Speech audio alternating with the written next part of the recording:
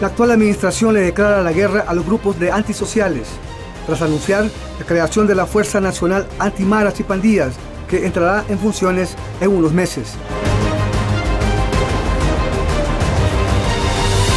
Es importante precisamente porque cuando se crean unidades especiales es precisamente porque se va a trabajar, se va a desarrollar para que se trate de reducir el número de miembros y que sean, si están cometiendo actividades ilícitas o delictivas, se pongan a la orden de los juzgados. Pero también es para tratar de que el Estado pueda controlar los barrios y las colonias que muchas veces están controladas por el crimen organizado, y llámese maras y pandillas o grupos de trata de personas, drogas, armas, que se dedican a estas actividades ilícitas.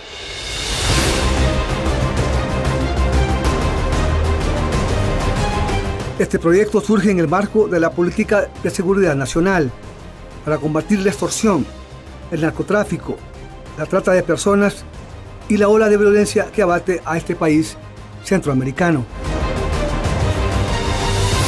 Porque no solo es crear una unidad especial como la de maras y pandillas, sino también desarrollar el equipo y la infotecnología y además todos los instrumentos que se requieren para desarrollar investigación científica y que dé cuenta de quiénes son los responsables, quiénes son los cabecillas y quiénes son los que están de banderas y demás que establecen las maras y las pandillas, para que puedan reducirse estos grupos y dejen de afectar a la población.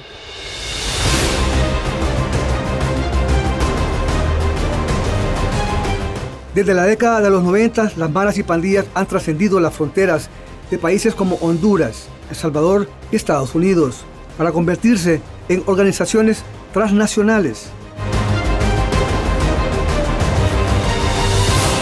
Con el paso de los años nos hemos dado cuenta las características transnacionales que tienen.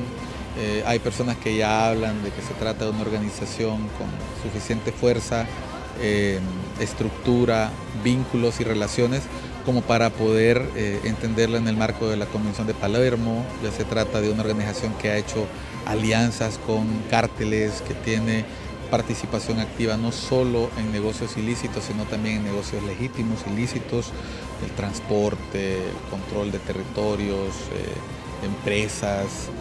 Por lo tanto, la adopción de una nueva forma de enfrentarla creo que se corresponde con el nuevo interés que también tiene su combate extrarregionalmente. Ya en Guatemala, en El Salvador y los mismos Estados Unidos, particularmente los Estados Unidos, han declarado que las pandillas son un objetivo de seguridad para ellos.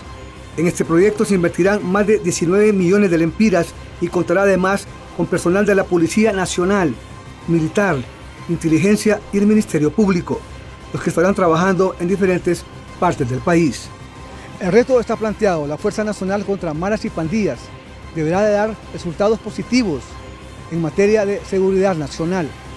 Ramón Morales, UTV.